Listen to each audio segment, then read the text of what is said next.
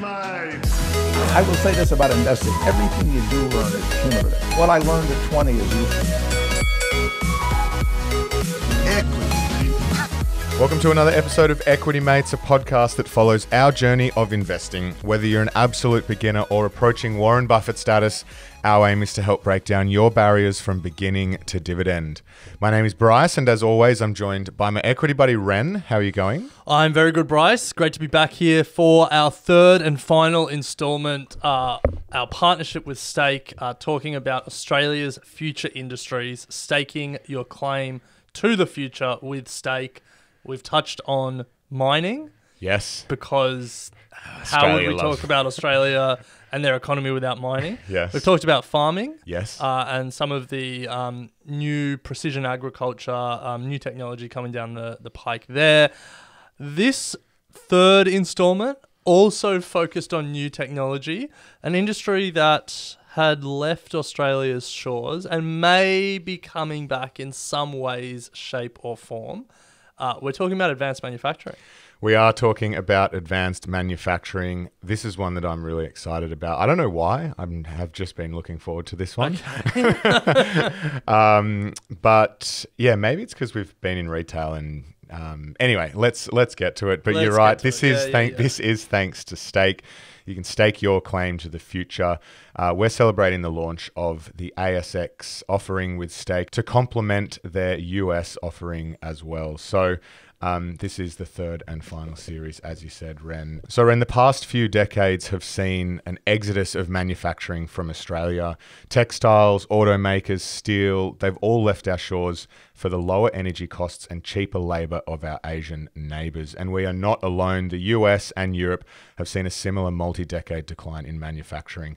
In Australia, we are world-class at digging our resources out of the ground, which we covered in our last episode, but rank near last at manufacturing these resources into finished products. But Ren, this is changing. That's right. The promise of advanced manufacturing is reducing costs, bringing manufacturing closer to the end consumer, and bringing a manufacturing industry back to our shores. So that's what we're going to explore in this episode. We'll be explaining what it means, some of the Australian companies that are on the forefront of the industry, looking at some overseas case studies where the industries are a little bit more developed. But ultimately, we'll be asking the question, does Australia have manufacturing in its future, or is it just a government pipe dream that one day we'll be able to bring manufacturing back to our shores? So a big episode, not as clear-cut as farming and mining, but I'm excited to get into that. But let's set the scene with what did happen, because manufacturing used to be a major part of our economy, of a number of Western economies. Obviously, it was in an era of more trade protection, more tariffs, less global trade. But manufacturing then left our shores and the shores of many Western nations. So, to put some numbers to it, in Australia in the 1970s, manufacturing was 40% of GDP. Pretty big share. 40% of GDP. Yeah. Today, 6%. A huge decline. Huge decline. Even more recently, so 2000, 2001, manufacturing accounted for 48% of exports. Today, 16%. Yeah, wow. So there's been a multi-decade decline, but it's been a pretty steep decline in our lifetime. And we've seen some of the industries that have died. We've seen the news stories, we've heard about it. What are some of the ones that stand out for you?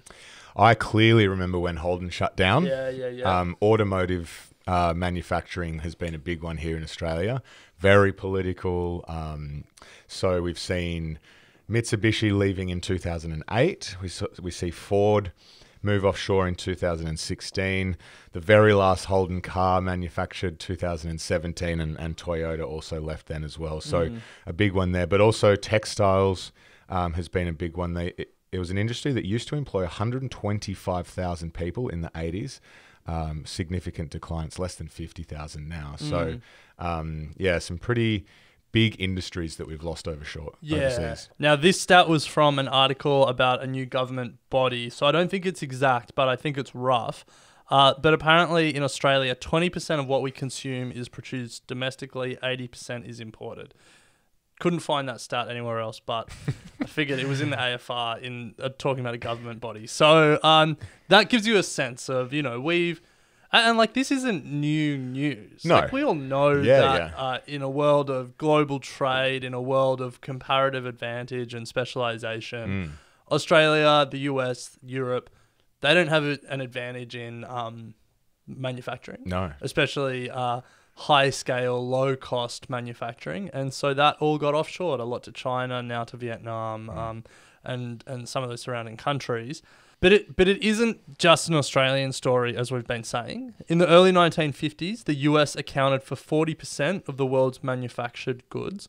They were the manufacturing powerhouse. Today, they account for 18%. So again, it's not nothing. It's a bit less than a fifth of the world. It's just the change that has been so felt. Australia still has a manufacturing industry. The US is still one of the biggest manufacturers in the world.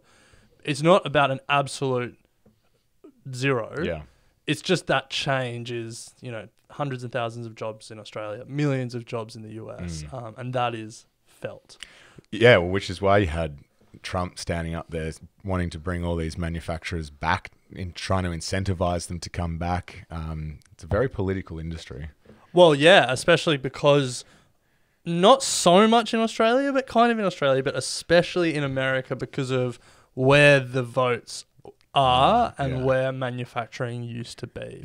Yeah. Like Michigan, Ohio, Pennsylvania, those are the states that Trump won the election on the back of, and those were those states, the Rust Belt states that lost manufacturing. And when we speak about losing manufacturing, we speak about that manufacturing going somewhere. And Bryce, where did it go?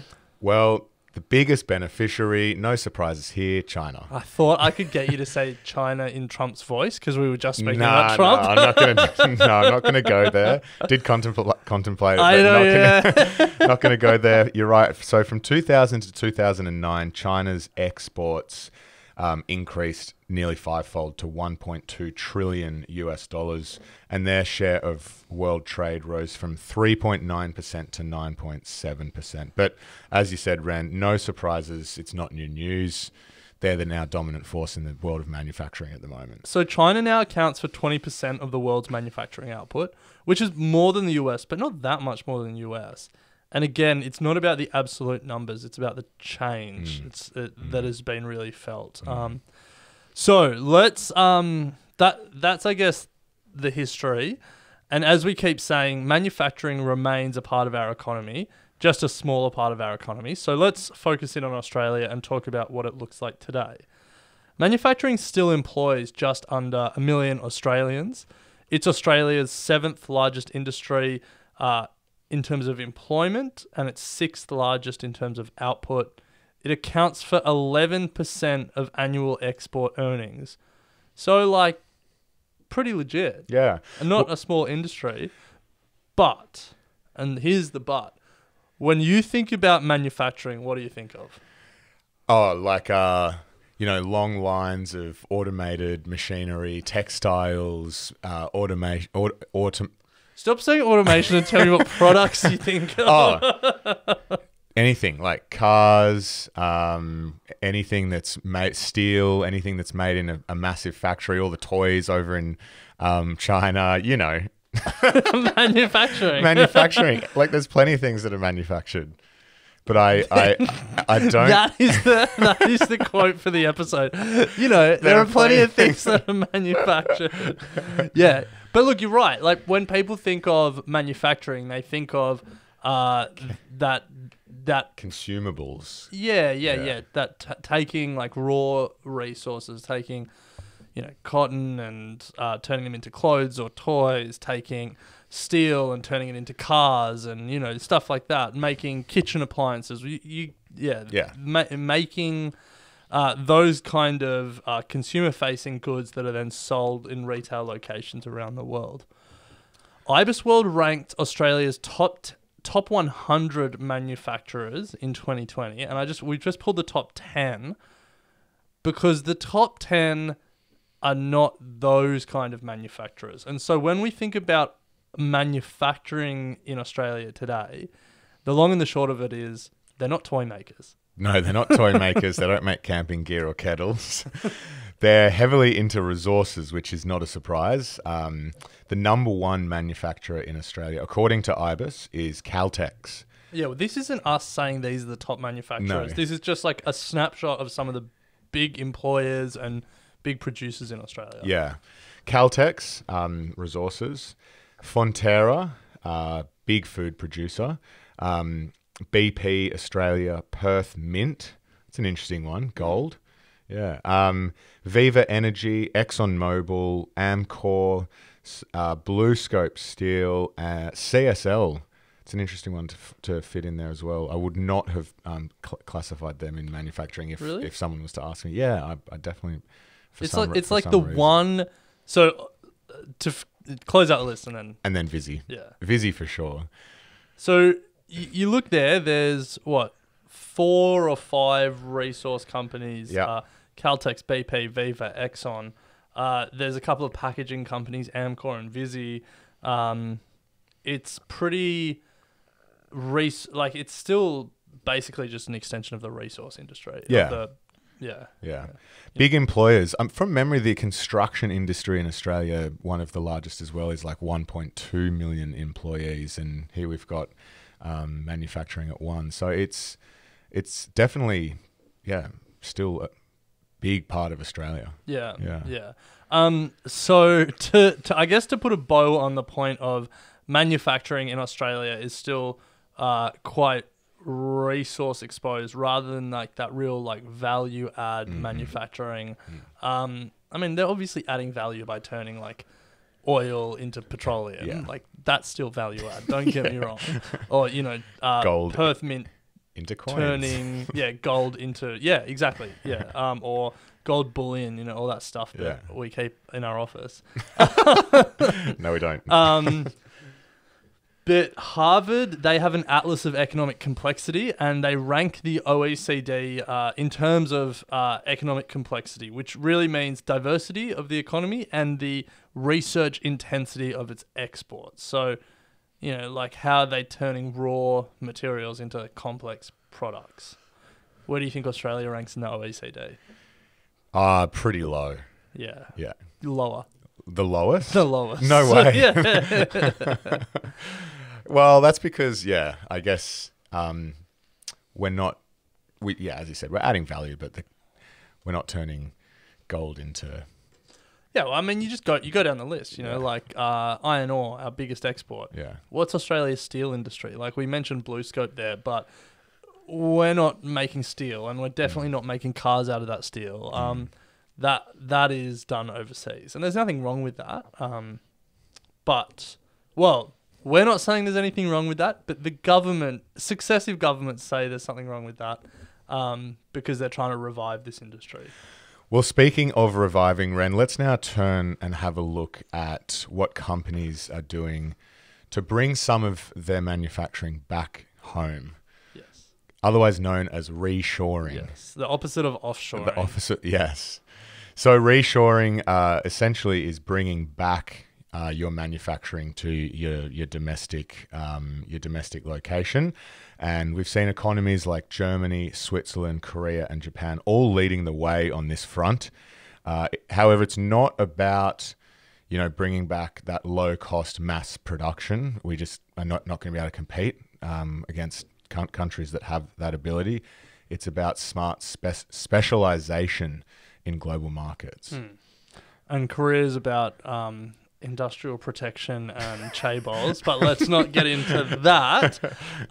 So Kearney do an annual reshoring index looking at US manufacturers, and they've obviously led the way in terms of offshoring to Mexico, to China, to all around the world. But in 2021, 79% of US executives surveyed, who have operations in China that were surveyed, are already moving part of their operations back to the US or plan to do so in the next 3 years. On top of that 79%, another 15% are evaluating similar moves. Now, America really saw a manufacturing employment low in 2010, post-GFC, a lot of offshoring. That was really the low ebb for them. Obviously, the car industry almost collapsed before Obama's emergency loans during the GFC. But between 2010 and 2018, we saw a bit of a recovery in keeping with this whole reshoring index. The US has seen over 757,000 manufacturing jobs added due both Obama and then Trump were really focused on reviving American manufacturing. And there was an Australian right at the core of that, who we will touch on later, because he is now right at the core of the Australian push to do the same thing. But also in Europe, we're seeing a reshoring, and there's a lot of textiles, a lot of fashion manufacturing is returning to Europe, and a lot of this has been driven by cost. There's a stat we came across where denim produced in Turkey is actually 3% cheaper than denim produced in China now, when considering transport and also import costs. Europe loves a bit of protectionism and tariffs still. And also factoring in time. And, fast fashion is the name of the game, especially a lot of those European names, the Zara's and the ASOS's and, those like fast fashion retailers. Pretty sure ASOS is listed in London, isn't it? Good question. Can quickly look it up while you keep chatting. It's all right. I'm pretty sure it is. And so factoring in cost and time, a lot of fashion manufacturers are moving closer to their customer. So that's just one example. We've got heaps more examples as we go. But I think the long and the short of it is, after decades of offshoring, we're seeing a slight move of the needle back to reshoring. Yeah, well, the Boston Consulting Group have surveyed American manufacturing companies with sales over $1 billion, and 37%, as you just mentioned there, Ren, said they were planning or actively considering shifting facilities from China to America. Why? Well, they've given reasons for labor costs, quality of product, ease of doing business, and proximity to customer. Now, all of those factors, you can argue, were why they moved offshore in the first place. Labor cost, quality of product, ease of doing business, maybe not so much proximity to customer, but you could argue that those factors are now starting to shift the other way. But what is the story here then, Ren? Well, yeah, I think the point there is that, they're saying quality of product, ease of doing business, and proximity to customer are the reasons they're coming back. But they went in eyes wide open about those three factors. The factor that has really changed is cost, and in particular, labor cost. This is a story of cost differential, and if you imagine a chart in the 80s and the 90s, the difference in cost between a developed country and a developing country was massive. And over the decades, those costs have converged. And in the developing world, that's a story of labor rights and and wage increases. So the International Labour Organization have noted that real wages in Asia rose by 7.5% a year between 2000 and 2008. In China, in particular, between 2000 and 2005, the average Chinese factory worker saw a pay rise of 10% a year. And then between 2005 and 2010, that increased to 19% a year. So on one hand, in the developing world, we're seeing wages increase. And then on the other hand, in the developed world, we're seeing technology improve productivity, which is improving per unit cost. So there's also been a number of short-term factors that have supercharged this: trade wars, unstable supply chains, all of that stuff.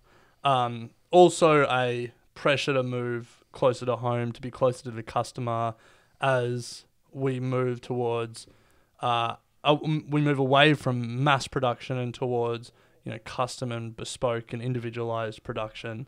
But really, this is a cost story.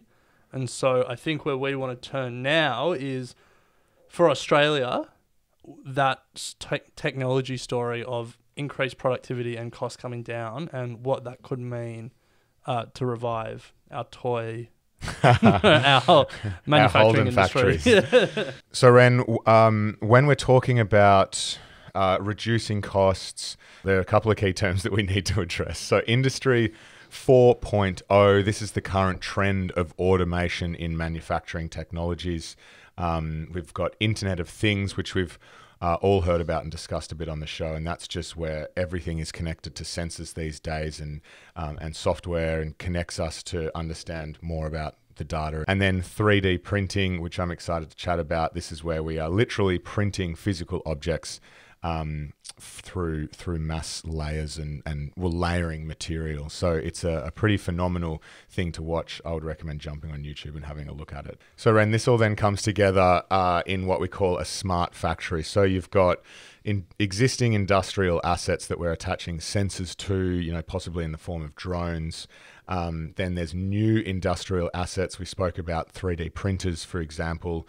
These all come together to form a huge connected digital cloud, I guess. And then there's plenty of AI going on that helps with predicting not only maintenance and cybersecurity, but developing applications and all sorts of things. So these factories are now becoming state of the art, helping drive down all of these costs that are going into manufacturing. Yeah, I think if people got lost in the terminology there, the long and the short of it is machinery, robotics are doing a lot of the jobs that people used to do. We're replacing human labor with machines, and then we are programming them with AI, machine learning algorithms to get smarter and get more efficient. And the new factory is not 100 people in an assembly line. It's one person overseeing 100 robotic arms on an assembly line. And so that is the story that is playing out here, and that is how onshoring is going to be able to happen, and these developed nations will be able to compete on price with developing nations. So that's the story in the long and the short of it. And the promise of advanced manufacturing, of Industry 4.0, is pretty incredible. So automation in the textile industry is expected to cut production times by 70% for simple designs, a lot of the clothes you wear, Bryce, and 40% for more complicated pieces. PricewaterhouseCoopers in Germany predict that Germany will have digitized 80% of their value chains by 2020, which will increase productivity in manufacturing by 18%. If you want a case study of the leading advanced manufacturing country, it is Germany. Yeah. Germany is where you need to look. And speaking of Germany, Siemens, they are on the forefront of this. One of their board members was quoted as saying, thanks to digitization, the rollout time of new products can be cut by 25 to 50%, engineering costs can be reduced by up to 30%, and energy savings increased by 70%. So when you think about the story of manufacturing leaving the West, a lot of it, especially in Australia, was high labor costs and high energy costs. And Siemens, that quote there, you can see how labor gets more productive, they reduce energy consumption. That's the story that's playing out here. The question is, can Australia capitalize on it? But before, let's rip through a few global case studies to give you a sense of how this is playing out in real time. And Bryce, we can't do any episode here without talking about Elon Musk and Tesla. And I guess the big question is, with every other car maker looking to offshore, Ford, GM, all of those American car makers went to Mexico, went elsewhere. Have you ever wondered how Tesla can make cars in America? I know why they can make cars in America. All right, well, tell me. Elon's Gigafactory. Incredibly impressive. I saw an amazing video the other day on YouTube of a drone flying through the Gigafactory. And it's really, really impressive. The world's largest enclosed structure, apparently. Crazy. Yeah. Solar powered as well, semi-automated. It makes batteries, churns them out, capable of making enough cells for more than 500,000 Tesla cars a year. Yeah, I would recommend trying to find this video. I might try and put it in the show notes. It really encapsulates this smart factory. Yeah. There's hardly a person in there. Yeah, just the amount of robotics.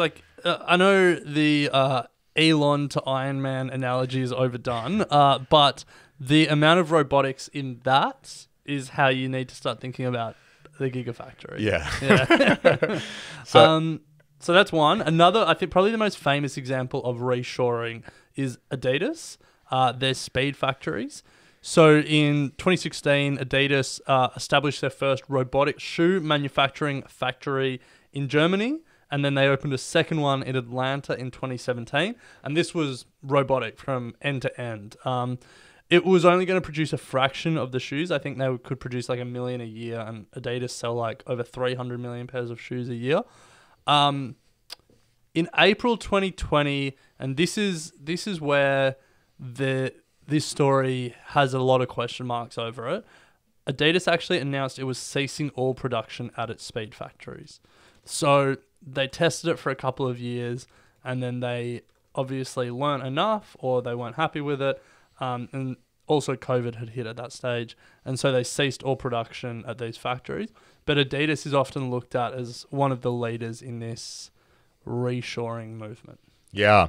So a couple of others. McLaren Ren, they returned to UK in 2017. They opened a £50 million manufacturing plant in Sheffield, creating over 200 jobs. And car making in general in the UK, it's been a sector that they've painstakingly rebuilt as other industries have shrunk.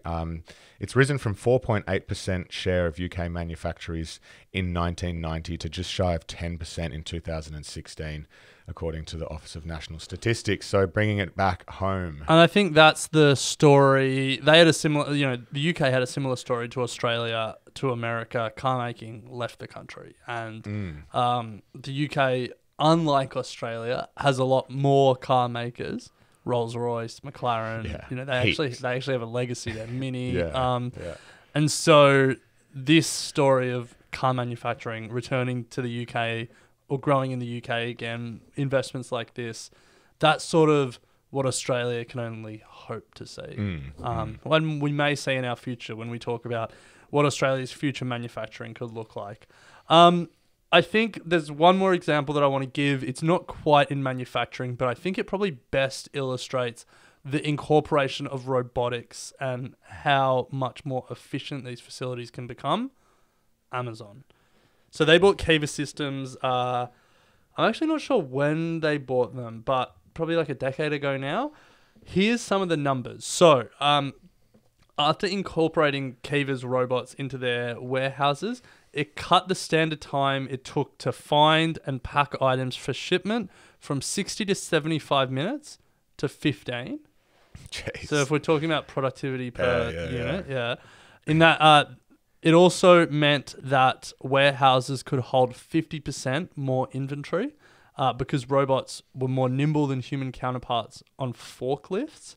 Wow. So if you're thinking about just space efficiency when you're setting, like, that might mean another manufacturing line can go in a factory because you can be more efficient with space. And it also cut operating costs by 20%. Significant savings on all fronts there. Yeah. So that's obviously retail rather than manufacturing, but I think it just is a nice, easy illustration of the impact that robotics can have. And so I guess these are some of the early examples of companies building their futures back in their home countries. Adidas returning to Germany after so many years not making anything there. That's a pretty incredible story for Germany. And so now let's turn to Australia, because this episode is all about companies building Australia's future and our opportunity to stake our claim to Australia's future. So, Bryce, we've got excited about automation. We've got excited about Industry 4.0. Yes. Is it just something that the Europeans and Americans are doing? It's not, Ren. It's good news. Australia does have some ambition in this space. In 2020, Scott Morrison established a task force chaired by former Dow CEO Andrew Leveris. Now, you said a couple of minutes ago that there was a guy who was central to the Obama and Trump push to bring manufacturing onshore, and this was a guy who wrote the policy for both of those US presidents. Yeah, in 2011, Obama tapped him on the shoulder and asked him to lead his task force to do exactly what ScoMo has done here. And then in 2016, when Trump was elected, Trump again tapped him on the shoulder to do it. So Dow, one of the biggest manufacturers in America, probably the world, and he is an Australian. Yeah. And so ScoMo has asked him in 2020 to do the same thing, and we wait and see. Yeah, so he's at the center of rebuilding and building the policy to rebuild and reinvest manufacturing capabilities here in Australia. And The CSIRO have said that over the next 20 years, Australia's manufacturing industry will evolve into a highly integrated, collaborative and export-focused ecosystem that provides high-value, customized solutions with within global value chains. So the reason I included that quote is because it's just buzzword city. And like, it's just not... It's very utopia, isn't it? Does it say anything? Yeah. So Australia has the Advanced Manufacturing Growth Centre, which is a government body looking to invest in this stuff. They have a modern manufacturing strategy. And what Andrew Leveris and these government bodies have been speaking about is similar to what we've spoken about. We're never going to be cost competitive with China on large scale, low cost, mass produced widgets. And that's not where the government sees our future. They see it in this highly specialized, highly technical, advanced manufacturing. And so as we turn to the listed companies on the ASX, that's reflected there. You're not seeing manufacturing as we probably used to think about it. We're seeing the next iteration of manufacturers. So the Australian government's been all in for a while, though. Successive governments have tried to bring manufacturing back to our shores, or tried to keep it on our shores. So, Ren, that is the ambition of the Australian government to get us into that Industry 4.0. But look, ScoMo doesn't pick up a hose. They're not on the tools. Let's take a look at some of the companies that are staking their claim to the future. This episode is thanks to Stake, and there are plenty of listed companies on the ASX that are really starting to play in the future of manufacturing. Yeah, thanks to Stake, and now because they have ASX brokerage, these companies are all available to purchase on Stake. We should be very clear here, though, that we're not saying these are the companies to go and purchase. We haven't done the work to know if they're good investments. What we have done is just tried to find a snapshot of companies that are in the advanced manufacturing space. And we should be very clear that in the same way that Adidas shut down their Germany and Atlanta factories, their fully automated factories, there's no guarantee that this is the future. These are the companies trying and working day in and day out to try and make it our future. So it's an important caveat that we're here to give information, not give stock tips. But we just want to look, a lot of these companies I hadn't heard of before. I'm going to hazard a guess that Bryce hadn't heard of before as well. Well, a lot of them, their market cap, it's at the end of the market. We'll get there. I don't spend a lot of time on. But I think the point of this episode is to expose people to new companies, not to tell them what to invest in. So we just want to make that very clear in this episode and in all of our episodes. But with that being said, Bryce, you were touching on market cap, and that was probably a standout for me as well. So why don't you start there? So I think out of the list, I know I've heard of 4. But yeah, the market caps for these companies, I think there's only a couple that are over 100 million, and then there's only a couple that are in the billions. But we're talking at about an end of the market that is incredibly small. So I think, again, to your disclaimer, Ren, just keep that in mind. There's 2 companies that everyone will have heard of. Yep. There's one company that every ASX retail investor, I feel, has a brief dalliance with and then gets burnt by. But yeah, the majority of them are small and pretty unknown. So We're excited to talk about them because, I mean, it's cool what they're trying to do more than anything else. So, Bryce, I don't know if we've done this alphabetically, but we've start with a couple of A's. So why don't you kick us off? All right. The first one is Amiro International. The ticker is 3DA, and you are correct if you guess that the ticker is representative of what they do. 3D printing is the name of the game. They describe it as manufacturing large format complex components in metal with laser-based additive manufacturing processes, aka 3D printing. So they've come out of Monash University and with a market cap of $58 million. So that Monash University thing is a thread that I think it's worth keeping in mind because a number of these companies came out of university partnerships or CSIRO research. And that is an echo of what we heard in the last two Staking Your Claim to the Future episodes. The CSIRO goes the good. big lift. University partnerships work. Stake your claim to the CSIRO. If we want to stake our claim to the future and become a powerhouse of innovation and technology, those two institutions need more love from business, from government, university partnerships, CSIRO partnerships. I'd love to see what the market cap of companies that have come out of the CSIRO are worth. Speaking of companies that have come out of the CSIRO, have you heard of Titomic? I have. Triple T, ASX ticker, $39 million market cap, the world's largest and fastest metal additive manufacturing process. Metal additive manufacturing being 3D printing. Yeah. That's pretty cool. Largest and fastest. Surprised they only have a $39 million market cap. But this technology was developed jointly with the CSIRO. So a company in the picks and shovels space of 3D printing is Aurora Labs. Now, I say that because they actually develop the components that go into 3D metal printers and associated technologies. Again, $12 million market cap. So we're seeing a lot of smaller companies here. Another small, or a bit bigger, a company that was called Robo 3D and changed their name to Stemify, SF1. They make desktop 3D printers for classrooms. Epic. So it's like educational. Like if you want to learn how to program a 3D printer and use it, they make stuff, which is cool. I wish they had this at my school. Yeah, well, I was just thinking we could get one for the office. I don't know what we'd print. We print should. All our merch. We could print all our merch. That's actually epic. Let's do that. I actually don't know how much they cost. I imagine they're pretty expensive. Yeah. And I'm actually reading a note here that they may actually be called Swoop Holdings now, SWP. Do your own research on that as well as the stock. But $151 million market cap. The next two companies are the two that I reckon everyone will have heard of. Oh, sorry, next three companies. Yeah. And then we'll do the T's. So why don't you talk about the three companies that everyone will have heard of, and then I'll talk about the company that everyone has a brief dalliance with. Sure. So you've got Altium, ALU. They design 3D printed circuit boards, $4.25 billion market cap. Then there's WiseTech Global, who have a $14 billion market cap. The ticker is WTC, and they provide software solutions for logistics.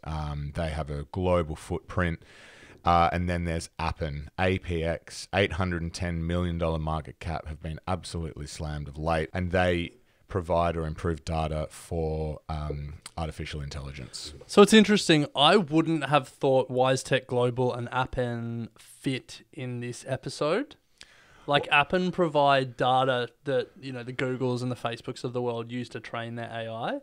And I guess maybe they also... I guess if you look at a value chain, perhaps they AI used in... feed into these, what are they called, smart factories. Yeah, and then WiseTech, they're a software platform for logistics businesses. I guess part of that uses robotics. So again, value chain, I guess you'd call it. Altium designed 3D printed circuit boards. I feel like that fits in a little bit neater. But you're right, there's plenty of ways to look at this trend.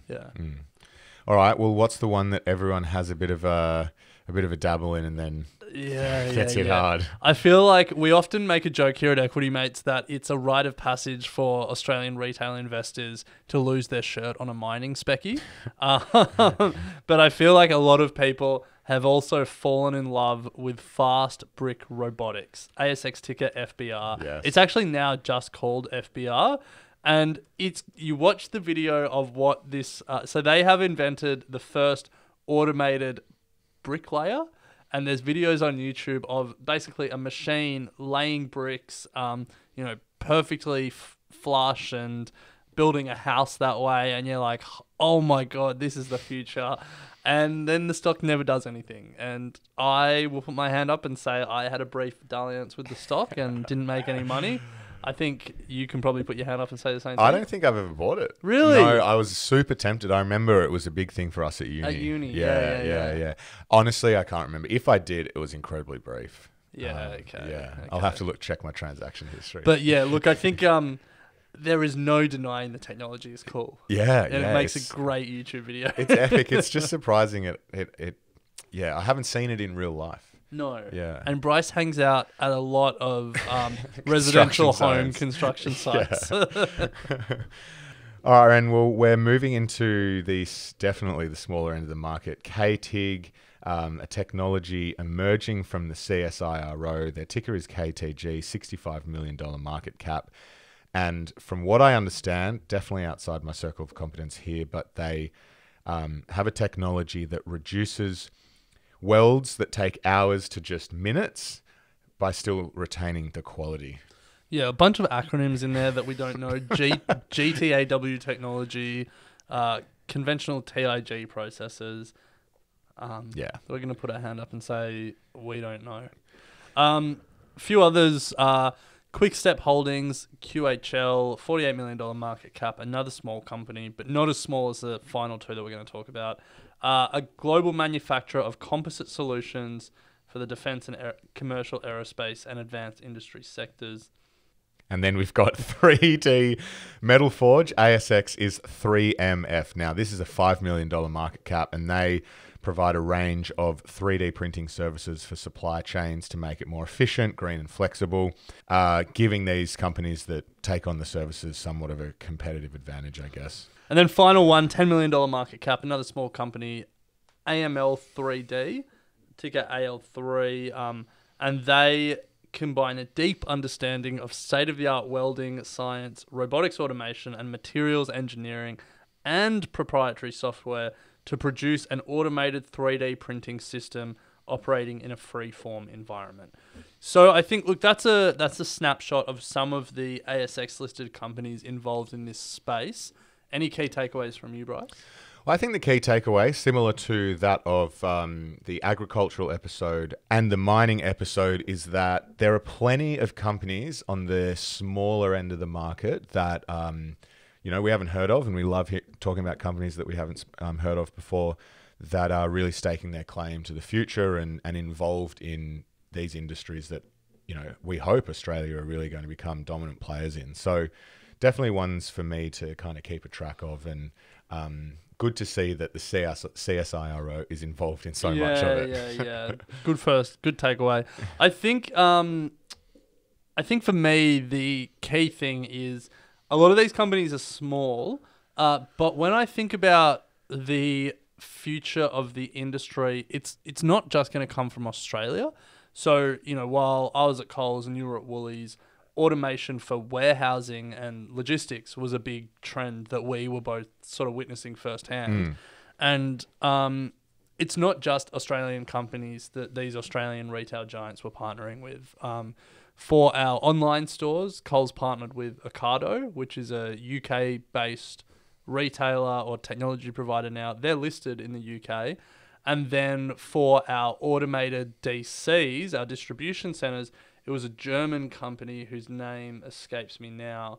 And I think that is probably going to be, if we think about what Australia's advanced manufacturing industry looks like in the future, a lot of these big manufacturers coming back on shore won't be just confined to Australian technology. So these guys will all have a role to play, but the great thing with so many of these online brokers now, Stake included, is that you also get access to the US market and other big markets where there are a bunch of other advanced manufacturing, 3D printing, Internet of Things, Industry 4.0 stocks. So I think this is a great jumping off point, but the opportunity set is so big because this is not just an Australian trend. This is a global trend that we're watching. Absolutely. So thank you so much to Stake for the support of the last 3 episodes. We've really enjoyed unpacking the industries that are staking their claim to the future. Ren, I've done a bit of Googling. It looks like 3D printers for the office start from about $650 and then head up into the tens and tens of thousands. So, does anyone want to be a 3D printer sponsor?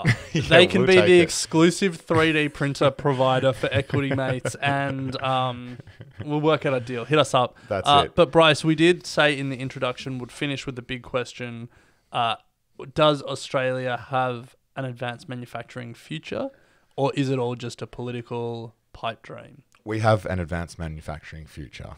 Okay. Is my answer. Great. So head to hellosteak.com to find out more about their $3 ASX brokerage, their US offerings as well, and everything else that they do. And stake your claim to the future with Stake. Ren, it's been an absolute pleasure, and we'll pick it up next week. Sounds good. I will say this about investing. Everything you do learn is cumulative. What I learned at 20 is useful.